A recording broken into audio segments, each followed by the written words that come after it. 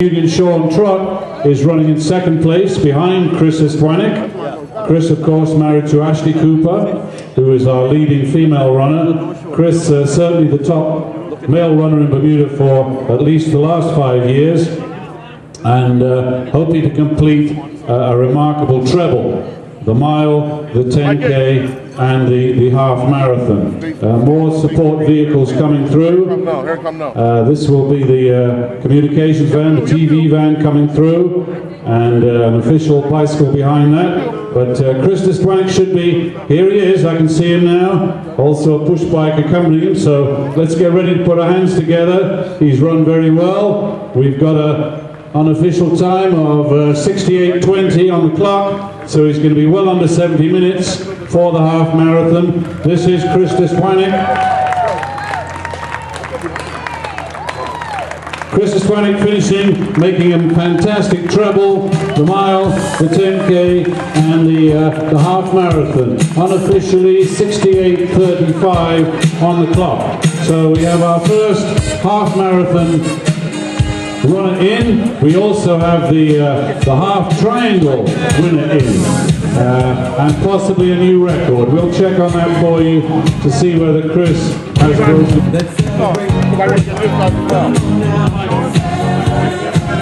Okay, here we have Sean Trott, Bermudian Sean Trott, coming in to finish the half marathon. On the northern side of Front Street, you see the 3 leading marathon runners. They've got another loop to go. They're working together. Always a good policy in the longer races. Company makes the misery a little less, and they can take turns to set the pace, rotate around. They're all obviously good friends and co-competitors. So Sean Trott in, the second place half marathon runner.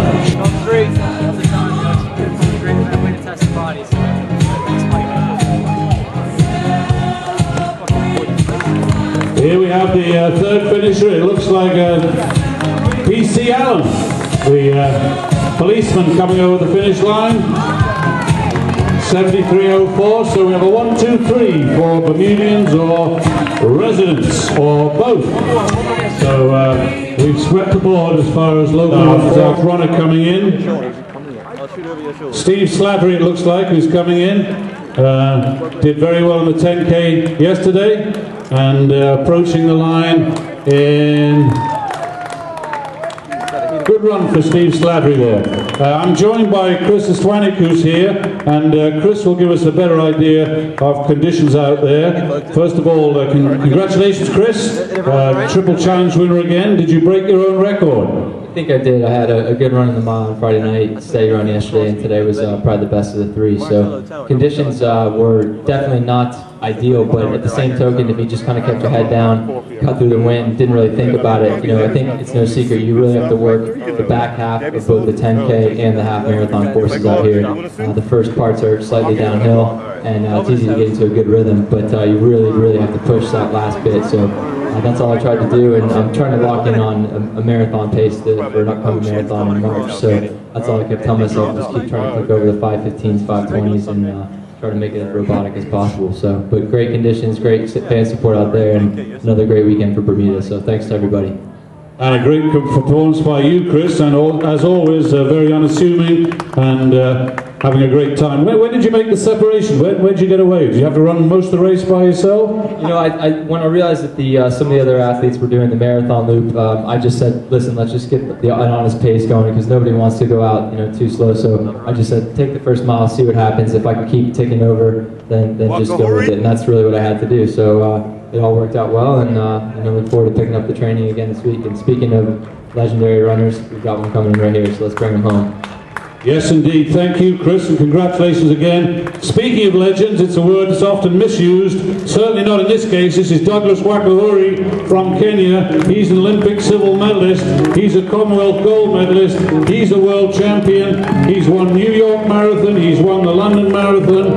Over 40 years of age now, and working tirelessly for needy children in Kenya. He is here for a cause.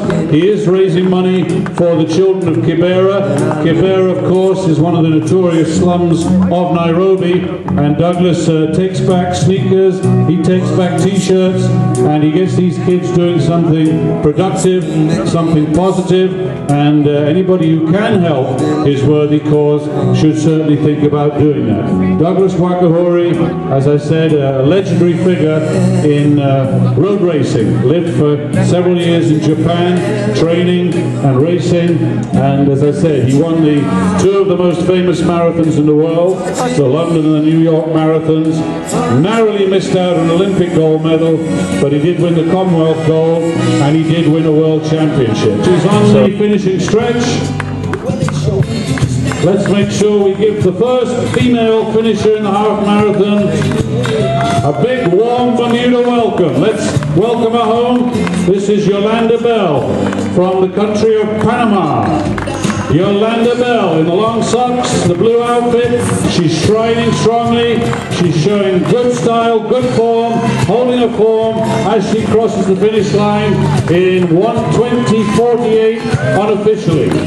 80 minutes and change for Yolanda Bell of Panama. Well done, Yolanda. And it looks like the lead marathon car for the ladies is coming up the street, so our female marathoners are not far behind, and that shows a very impressive time. It's not really fair to double the time here and equate that as their marathon time, because the second lap will be a lot harder, but it's a good indication of what sort of time they're going to finish in for the 2 laps. So Elena Orlova was the leading female marathoner. We think she's still holding a position. Here's a good finish in the half marathon. 2 runners approaching the line here, running strongly. I think the young man is going to hold on. Yes, he is. And this is Randy Fontaine from Ottawa, Canada, and Madria Hyman, our second place lady in the half marathon. Here comes the leading marathon runner for the female. She has distanced herself from the field. This is all over, the lady in blue coming through. Let's welcome her, let's encourage her for the second lap. 1:22.22 unofficially for the half. Now if she can hold that for the second half, that will be a marathon and a half. A great deal to ask of her, but certainly a very promising time at this stage. And she